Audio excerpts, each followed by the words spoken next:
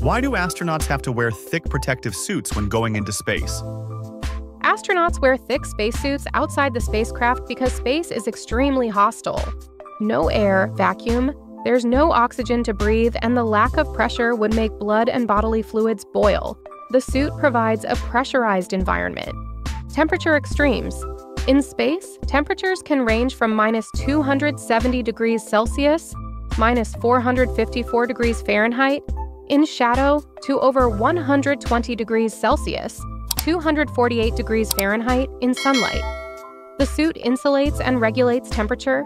Radiation protection. Space has high levels of cosmic rays and solar radiation. Layers in the suit help reduce exposure. Micrometeoroid protection. Tiny, fast-moving space debris could puncture unprotected skin. The suit's outer layer shields against small impacts. Life support.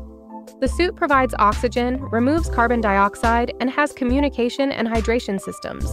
In short, astronauts wear thick suits to survive vacuum, extreme temperatures, radiation, and other dangers in space.